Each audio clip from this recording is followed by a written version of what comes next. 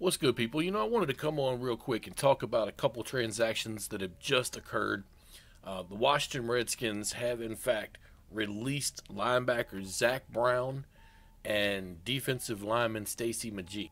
Now, these are moves that were expected pretty much since the season ended last year when everybody started talking about who should stay, who should go.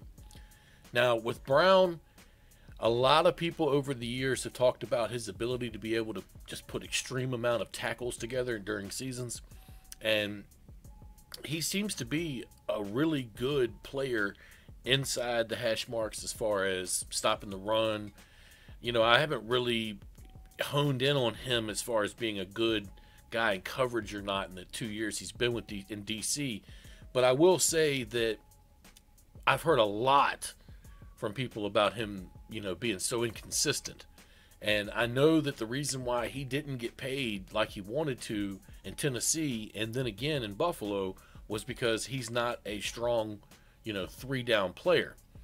Now, as the NFL continues to, evolve and you see more of these, defensive backs playing hybrid roles, some of them playing safety and linebacker, guys like Zach Brown, they're starting to fade out. Now, I don't think that Brown will have an issue finding a job elsewhere. Don't get me wrong.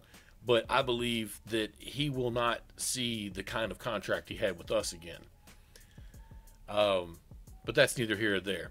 They released him, and in the process, they took a $3 million cap hit, I believe, or excuse me, a dead hit. And in the process, they saved $5.75 million.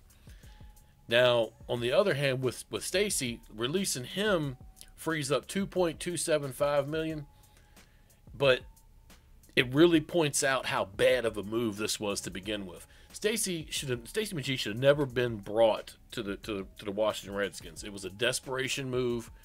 I think that they brought him to the team because they weren't certain if they were going to be able to get their guy in the draft, and they ended up getting Jonathan Allen, and Ioannidis has stepped up.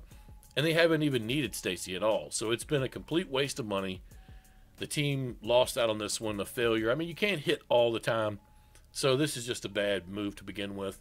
But the two moves together bring the Redskins a total of $8.025 million back on the cap. So this makes it easier for Washington to go out and give Adrian Peterson the deal that we all have been waiting to see. And this gives Washington the chance to be able to up their game a little bit when it comes to the secondary free agent market, which they were able to strike in the primary free agent market with Landon Collins. They missed on C.J. Mosley. I believe Ha Ha Clinton-Dix is in the mix somewhere. I saw earlier today where Quentin Dunbar tweeted at him telling him, come on, let's go. The team has about $16.4 million in cap now, and that's definitely wiggle room to be able to move around with. It's a lot better than where we were, which was around 9, and that is after you figure in what the draft entails. And I expect them to possibly try to move Mason Foster too, like probably cut him eventually. I think they're holding out on that to figure out what's going to happen with Reuben Foster and to figure out what's going to happen with the draft. But that's all I got. I'm actually really glad to see these moves happen. It puts Washington back in the mix now, maybe be able to make a couple more moves. Who knows? But officially, free agency begins at 4 o'clock this afternoon, so you'll see the Redskins officially start announcing some of these moves. All right, that's all I got. Hail to the Redskins. Peace.